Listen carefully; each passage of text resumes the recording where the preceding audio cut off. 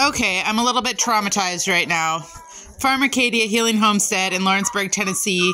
I came out here and my pigs were eating on something and I couldn't figure out what it was, and I'm not going to show you what's left of what it was, but it was one of my hens. They actually caught and ate a live chicken.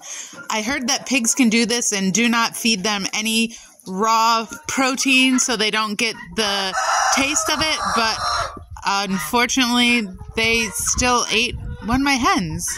I'm a little bit dumbfounded right now.